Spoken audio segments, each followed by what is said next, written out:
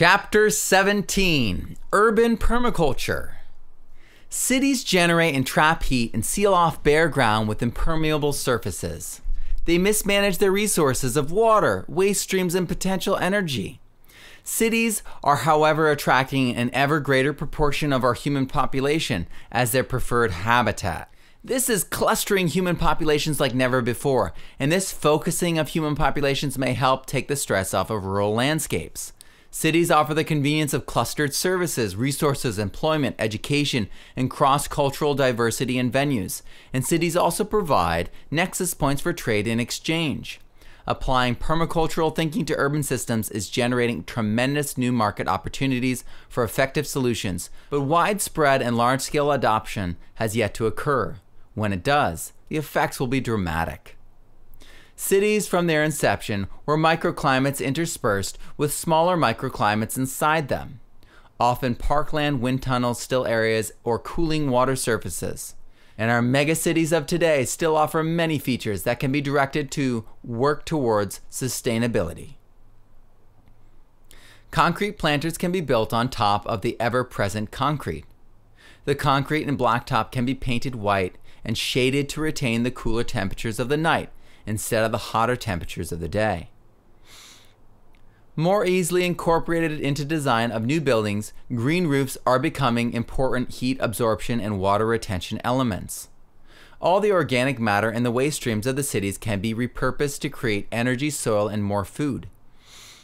There are also numerous sheltered areas in these urban spaces that can be used for growing daylight-sensitive plants or fungi. Their windbreak can shelter tender plants or seedlings. These sheltered areas can provide habitat for ponds or other ecosystems that extend and magnify the cooling effects.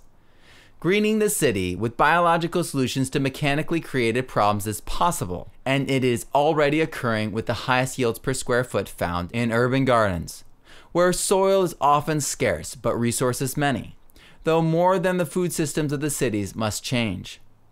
Urban wastewater. The way toilets are constructed and waste is handled must change drastically. The toilet must only be used for urine and manure, and both need to be separate from each other. Toilets designed for this are available, and there are historic examples as well. Urine can be used at low concentration on plants as a fertilizer because it contains many important nutrients. Urine is also used as a fungicide at a higher concentration because of the ammonia it contains. Humanure from healthy individuals can be processed in a hot compost. Humanure can also be processed for a minimum of 3 months in a biodigester, biogas system, composting system, or even outhouse pit, but examine and test the final product always, as it has many variables. Human waste is an end result of food grown in soil. All of these could be resources used by city administrators in green spaces, street planners, community food gardens, and more. Natural cycle principles hold that animals that consume a plant will pass the waste from digesting that plant along to the soil food web, either close to that plant to nourish it or farther from that plant to spread the plant's genetics. If our soils are to be sustainable and regenerative, they must be built on and be part of the whole cycle of soil. From food to digestion to waste to the soil and back again to the food, restoring the cycle that never should have been broken in Western agriculture.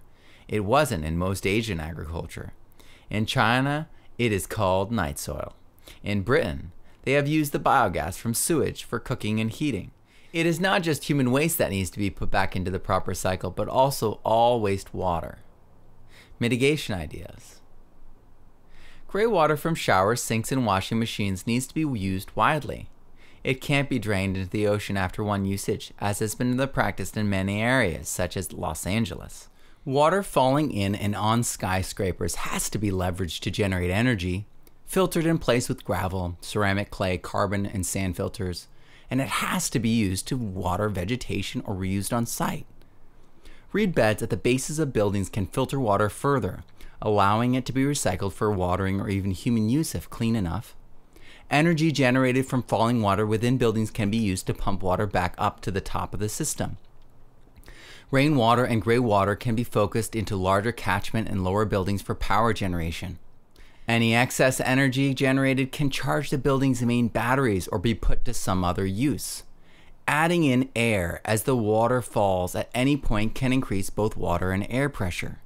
Depending on how buildings are designed, they can save energy and store it. Vines that shade the roof can lower the temperatures in top floors of buildings in summers. Climbing vines like hardy kiwi fruit growing from the bottom story up allow folks to vacation without having to worry about watering. They also provide shade, privacy, food, cooling, air filtration, and oxygen. Vertical gardens can be installed on balconies as well as bag gardens hanging inside and outside the apartments wherever there is space. Rooftop gardens with light soil mixes to keep pressure off the roofs and trellises above them to further shade the roof from the sun's direct rays help further insulate buildings from high summer temperatures. These areas also clean and filter the rainfall and air while mitigating overall consumption of resources. People stay at home more, grow their own food, heat and cool their home less, and enjoy better health and therefore consume fewer medicines. Sidewalks, many roadways, and any pointless concrete need to be removed, and perennial edible shading and ground cover plants need to be put in place. Regardless of where you live, greening the urban landscape is the only way to make cities sustainable and ideally regenerative. Any space like curb strips or front lawns can be productive and yield food and other products. Rainwater catchment has to be encouraged from the home scale to the municipal. If we funnel all the rainwater to a municipal site for it to be cleaned in return, that represents an enormous amount of energy. To prevent water intake from being too great at any one time for the city system, all home systems need to catch rainwater and store it wherever they can. From a rain barrel to a 5,000-gallon tank to a concrete buried cistern. All the spaces we can get are needed to catch all the water that passes over the urban hardscape. City streets, sidewalks, and parks can all be places of water catchment. Swales, earthworks, and careful catchment can happen everywhere. Many cities like Phoenix and Los Angeles, thought to be parched, actually receive enough rainfall annually to match most, if not all, their water needs. If water is recycled, reused, and sunk into the landscape, there will soon be an abundance that translates into improvements in other areas, socioeconomically and health-wise. The desertification of our lands and urban areas keenly affects the local economies as well. All the water that falls on concrete should be slowed, spread, soaked, and stored for later use. Empty underground car garages can be cleaned, sealed, and used to raise fish and aquatic plants in an aerated system, or they can even be turned into giant aquaponic systems with the fish in a lower lot and the plants on the lot above in stacked shelves of flooded plant trays, like Will Allen's greenhouse farms in Milwaukee on a giant scale. His system is creating 10,000 pounds, 4,500 kilograms of food on a quarter of an acre, which is 1,000 square meters. So imagine what a system the size of a city block could generate. Or even imagine if the water were routed through the sidewalk hydroponic growing beds that double as street corner farm stands for fresh food. You could buy your dinner's fresh greens off the street, fed by rainwater and fish manure. You could likely even buy a delectable carp for dinner that fed your Swiss chard, and in turn the Swiss chard cleaned the water for that fish. It could be all part of your own apartment complex's design, and as part of your rent you get a certain amount of fresh produce and fish for free or at a discount. Chickens, ducks, rabbits, or any animal that can develop fully while in confinement are good choices for urban environments. Chickens can be noisy, but good design can muffle a rooster in a straw bale coop and bell dome. Rabbits are always quiet and create over 100 pounds, 45 kilograms of meat per matured rabbit doe per year. Ducks, quail, and chickens can even feed on rabbit manure as well as the worms and soil life that develops in the composting rabbit manure. Birds can be kept below rabbits with wire cages that allow their manure to fall through. All organic matter is composted either as part of a home, apartment, neighborhood, block, or municipal system. All paper, woody waste, and cardboard is first inoculated with mushroom mycelium, then vermicomposted to worm castings for parks, gardens, and compost teas. These can be free or sold cheaply to keep the nutrients and waste cycling. Food in turn would become continuously cheaper and more widely available with more choices as soils build and plant offerings increase, all of which sequester carbon dioxide in the landscape itself. Energy solutions. Falling water, trapped heat, the sun's light, wind tunnels, and decomposition are all available sources for energy solutions in an urban area. Sun, water, and wind. All urban surfaces facing the sun path can be leveraged to capture the sun's rays in solar panels and stored in batteries, hydrogen, lithium-ion, nickel-iron, that powers buildings, streetlights, the local communication grid, and local municipal transportation. Many large international cities are positioned near coastlines with tidal activity that can be leveraged for consistent power generation. Large strategic wind turbines are used to power many parts of the European Union. Renewable energies of this kind are key to replacing the fossil fuel-based energy economy. They are continuously lowering the cost and increasing efficiency, and soon the renewable energy resources will be unstoppable on the market. Widespread adoption of clean energy technologies are around the corner. How fast and how deeply we adopt renewable energy is up to us. Apartment and municipal scale tromps. Built for Peter the Great. Peterhof Palace outside St. Petersburg boasts elaborate fountains that perform sophisticated water performances perpetually with nothing but water pressure, very similar to a trompe. In Canada, a municipal trompe, the air plant mentioned in the alternative energy chapter, was in operation for over 70 years. The engineering to create trompes has been with us for centuries but not implemented widely. Trompe systems that run large turbines with only compressed air and with little if any maintenance are the future of passively harvested energy for any city with a considerable body of moving water nearby. Apartment, homestead, and municipal trompes can all generate and store electricity passively, as well as use that cooled air and collected water for other purposes. Rocket stove turbines. Since stick fires in a rocket stove J-tube easily give us clean burning heat, we can apply rocket stove technology to the classic turbine system, steam, or even a Stirling engine. Commonly a serious concern in creating hot water systems with a rocket stove, steam can be deadly in almost any situation. Putting it under pressure is even more deadly, so precision and caution are needed in design. In spite of the associated danger, rocket stove turbines offer the cleanest, most regenerative and sustainable renewable energy source available for generating electricity where woody or combustible biomass is available. Municipal steam turbines already exist and are used in nuclear, waste burning, and coal burning power plants, among others. We just have to design a rocket stove system that can replace these other heat sources in place, making the least amount of change for the greatest effect. Rocket stoves have also been recently found by researchers Erika and Ernie Wisner to be able to burn plastic cleanly.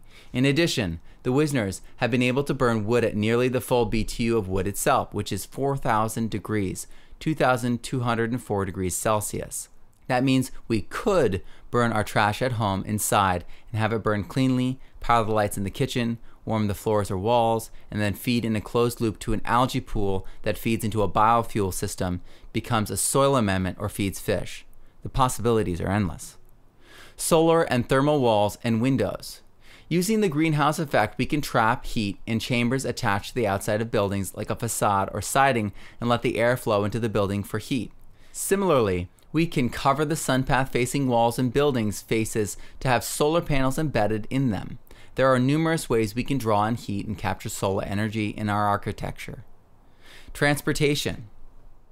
Mass transit is possible in a city that can leverage its waste to power it. It can save energy by helping large amounts of people move all at once. Otherwise, all vehicles can be pedal powered with battery backups like the Rat Racer or the Pod Ride, which is strictly pedal powered. Both are engineered to enhance the pedal power of the driver to make it easy to pedal up hills and over long distances. Pedal-powered vehicles are lighter, smaller, and slower than gasoline and diesel-powered vehicles. These vehicles are safer, healthier, and have zero emissions. They also encourage local, healthy living. Longer trips can rely upon mass transit or enhanced pedal vehicles. In time, these innovative designs will improve even more as they are adopted widely, and new complexities will also arise to further adapt their designs to the new needs. Flight will likewise be adapted to use batteries, solar power, and gliding aircraft where possible. Gliders can fly for 5 hours after being towed to altitude and speed by a biofuel or solar-powered plane. Many current efforts in flight are focused around a solar-powered drone designed to stay in flight perpetually. The first day-night solar-powered flight successfully occurred in 2005, with more recently the Atlantic Solar UAV unmanned aerial vehicle in 2015 breaking the flight endurance world record for all aircrafts, over 50 kilograms total mass. Nearly 1,000 kilometers, 629 miles of highway in France are being turned into large solar panels themselves. Sweden is creating an electric highway using the technology used for electric trains, only with trucks, and sourcing the electricity from alternative energy sources. Electric vehicles have taken off all over the world, but not everywhere is using clean electricity. Many are using fossil fuels or nuclear power to recharge their electric cars, trucks, and buses. As gas prices rise, these vehicles will begin to dominate the market. Already, diesel vehicles and repair shops are becoming a rare sight as clean energy technology and engineering become more prominent in the highest levels of academia and prevalent in the market. On top of all this innovation, we have a growing culture of sharing. We'd rather share bikes and cars than own them in many cases. Uber is a decentralized peer-to-peer car service where users can ride Uber vehicles when needed or drive Uber vehicles to earn money. Bike share programs are popping up in cities all over the world. And even further, driverless technologies are being adopted and tested everywhere. Self-driving cars that plug into decentralized solar, wind, and micro-hydro power grids are the future in many places. The Edo period. At the start of the Edo period in Japan, 1600s to 1800s, there was deforestation overpopulation with densities greater than modern Tokyo and a growing waste problem. But Japan overcame and reversed these trends using permaculture thinking and techniques. Within a generation, the people adopted what they called multi-form solutions that helped people, the environment, and the future. This concept mirrors stacking functions. By using less, reusing, and recycling, the Japanese were able to live on their islands in isolation and refuse trade with Westerners. They built small homes with small rooms. They had tinkerers, pottery healers, and buyers, as well as purveyors of nearly every kind of waste, from paper to ash to manure. They used latrines or earth pit toilets that were used to compost the human manure in an advanced fertilization program where individuals sold their human manure on the free market, and the compost was later sold to farmers. Vegetarian homes sold their manure at a higher price point. It had less nitrogen and so needed less carbon to compost, so it meant less work and input of resources to fully compost. In order to use less fuel, clay pots of water were warmed in the sun before being heated to make tea. Considered a plant-based or agricultural country, Japan in the Edo period exemplified a culture staying within its allotted annual solar energy budget. They didn't use anything outside their system, and they avoided anything degenerative. Malmö, Sweden. The third largest city in Sweden and home to more than 300,000 people, Malmö is leading its country in renewable energy generation. The Western Harbor section has an ingenious heating and cooling system that uses summer warmed water to heat the area in winter and winter cooled water to cool the area in summer. They use cisterns 90 meters, 295 feet below the city to hold the water, and they use wind-powered electricity to pump it in and out of the cisterns. Over the course of a year, over 5 million kilowatts of heat and 3 million kilowatts of cooling is produced. 25% of all travel in Malmö is done by bicycle. The city fosters a bike culture by showing preference for bikes in road design with raised bike paths and providing free bike parking. By encouraging carpooling and car sharing by keeping parking to the edges of the community, car rolls are minimized and therefore they are used minimally. Green roofs are widely used in the Augustenburg section of town. Over 9,000 square meters, 500,000 square feet, were installed after an initiative was begun to prevent flooding in the area. Before green roofs, they initially diverted the stormwater into ponds and canals. The roofs clean the air and water as well. While all government buildings are powered by renewable hydroelectric power, the largest offshore wind farm in Sweden is just outside Malmö. The 48 turbines provide enough electricity for 60,000 homes, a large portion of the population. Fast becoming a place to visit and study, Malmö is researching and testing out many different new designs and technologies to reach their goal of being 100% renewable by 2030. The Brooklyn Grange Farm. Using marginal spaces in cities is how urban farming is making faster inroads in city markets. Rooftops are a natural choice in places like New York City, with little green space. Occupying 2 rooftops covering 2.5 acres, 1 hectare, the Grange has taken urban gardening to new heights. Using a green roof design that is waterproof and lightweight, soil and moisture are held in place. This new system of growing food has interesting advantages. There are no large browsers like deer to worry about, and there is less air pollution. The particulates are too heavy to reach them.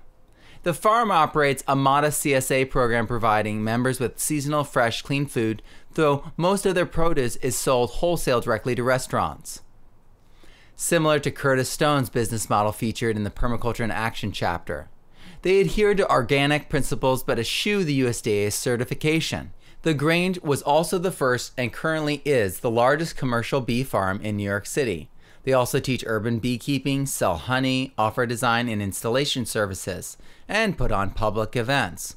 In a city of 8 million people, they are a leading example of growing food in the concrete jungle.